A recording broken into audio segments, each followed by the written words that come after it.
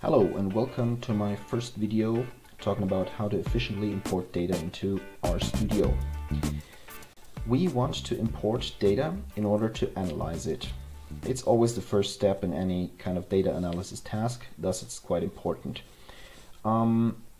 There's different types of data which have to be imported differently. There's very easy types which are quite easy to import, and there's some more complex types where we require some code.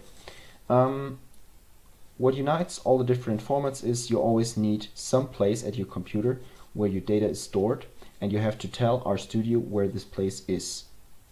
My place, it's in this file, you can see it right here. That's where all the different data sets are, which I will load. It's called Dropbox Import Data. You can just click on it and copy it, and then you paste it in here. For instance, I can paste it. You always paste it in exclamation marks and parentheses. Let's do just the exclamation marks. Now I have my working directory, which was down there. Make sure to use front slashes instead of backslashes. Then we put our command around it. It's called setwd, parentheses, also on the end. You hit it, parentheses, and then Control Enter. Then the code is executed, and we can get started with our first data set. Now RStudio knows where our data is stored. Okay, let's import an RDA file. For instance, I want to import this T1 thing. We can either click on it right here, it might work, yes, but we can also just go on here with the three dots to be sure that it works, and then look for our file. For example, you might be in your documents. I'm in my Dropbox, as I said, and there it's in the import data file. You go OK. Oh yeah, and now we're in there, and we can look for my data set, and it's down here, T1. Just hit the yes button, and you can see in the environment down on the left that it's in there. Make sure that you know where your environment is. You can set it in the manual R settings, how to do that. Now it's called pre-T, it's important. We can also click on it, then it shows up. It's right here. But we don't want to look at that. We can also work with it. For example, we can call the head, which displays my first 6 rows, head of pre-T. Hit it, and then it works. Yeah, and then we see the first 6 rows of all 17 variables up here, and that was our first task done. Next stop, we import Stata datasets. Stata is another software which you can do statistic analysis with it. Therefore, we also have some datasets stored in the DTA format, which we want to open in R if we want to work with R. How do we open a DTA file? First, it also has to be in my working directory. That's very important. When it's in there, we just click on it. Where do I have a DTA file? For instance, I want to import this one, ACATH. Just hit it, wait for it, import dataset. You see it works a little different. Now it loads. It's a preview window in which it loads the code. And yeah, you already see RStudio writes for us some code how to import it, which we can copy later on. And we also have on the bottom left things which we can specify, and now it might show up. At least I hope so. Now, since it's loaded, we can look at it and see if we're happy with it and if we want to import it. For instance, we want to know if the type of data is correct, so we need numeric data. Yeah, it looks good actually. Here it's numeric. It's all numeric, yeah, because it's numbers in there. For instance, it could be character or factor data, which we would need to convert. But in this case, we're good. This is the code which RStudio creates for us. We might just want to copy it and yeah, import it. And then it's going to be imported right here.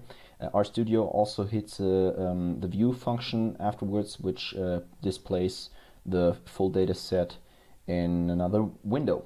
Yeah, might be useful for somebody, but we just ignore it. The next thing is we might just insert the code in here, which RStudio has created for us via insert. All right. So this is basically how something is inserted. Now, if you want to work with the data set, we just have to call the ACATH name, and then display something. For example, some kind of variable of it, and there you see all the different variables. For example, cholesterol.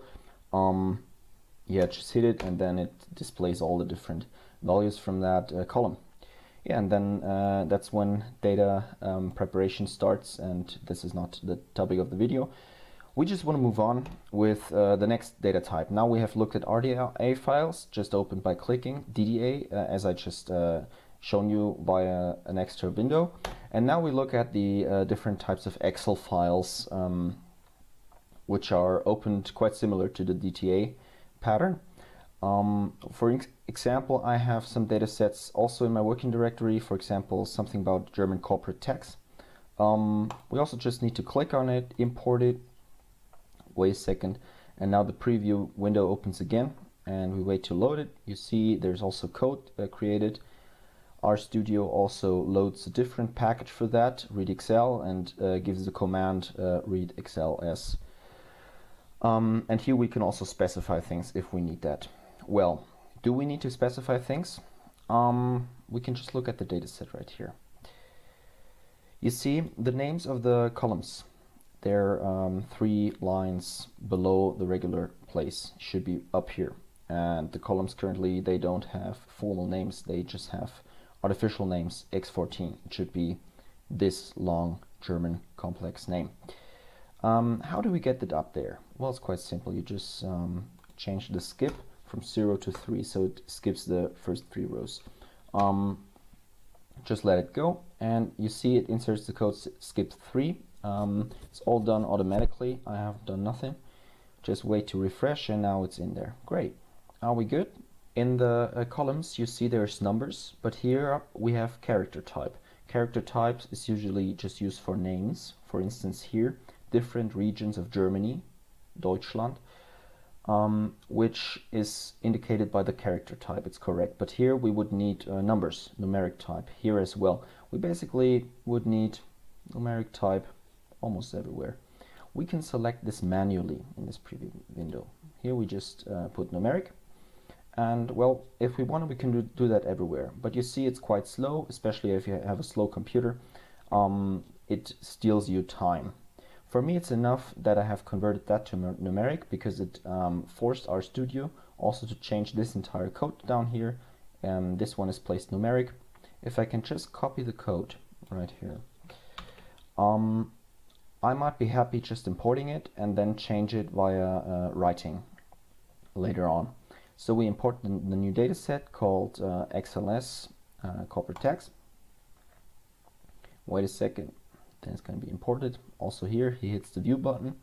We can have the view function. It's great. Go back, insert the code, and now we're good. Now, if we want to, we can change the type of the columns manually. For example, instead of text, we want to have a numeric column here. We just put numeric. We can do that everywhere. I just do it in another case that you guys can see it. It's just the principle. I think it should be clear by now. We just let the function run again. It's going to be imported, and then we look at the view button afterwards. XLS corporate tax. Now let's see what's happening. It's still character, but it might change if I go back again. Yep, now it's numeric.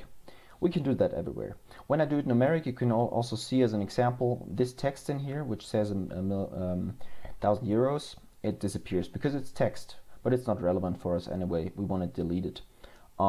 We can also just have the entire first row deleted, but I guess this is topic of another course which already looks at data preparation and not data import.